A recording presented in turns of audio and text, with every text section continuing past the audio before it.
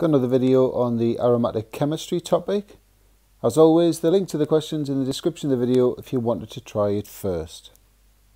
Okay, so the first part of A, so we've got the calculated structure on the left, we've got the delocalized structure on the right.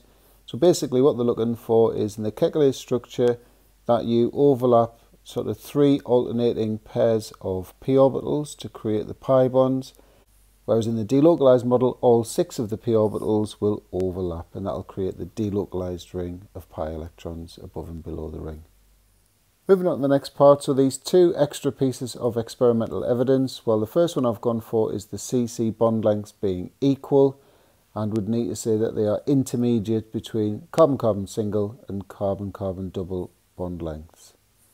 The other one is the enthalpy change of hydrogenation. Just be careful that you say that and not hydration, which is a common mistake.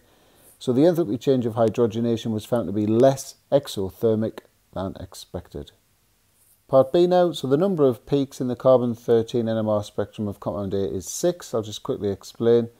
So that's unique, that's unique, that's unique. So we've got 3 so far. Equivalent, so that's 4. Equivalent, that's 5. Unique, so that's 6. Moving on to the mechanism now, so we're going to take the aluminium chloride catalyst and react it with chlorine. That's going to generate the electrophile, and it's going to generate this AlCl4- ion. Next part of the mechanism, so the electrophile accepts a pair of electrons from the delocalized ring of pi electrons, so we have a curly arrow from the circle in the benzene ring to the Cl+. That's going to generate this unstable intermediate, and we take a curly arrow from the CH bond back in to reform the delocalized ring of pi electrons. That's going to give you your product and an H+ ion, and all we need to do to show that the AlCl3 behaves as a catalyst is react that with that, make the AlCl3 back, and we get an HCl molecule as well. And the next part, the reagents and conditions, are nitric acid is your reagent and sulfuric acid is your condition. That's obviously acting as a catalyst in that reaction. Finally, the percentage yield calculation. So the first thing I'm doing is working out the moles of ethyl benzene that we've got. So that's mass over MR, 0.025.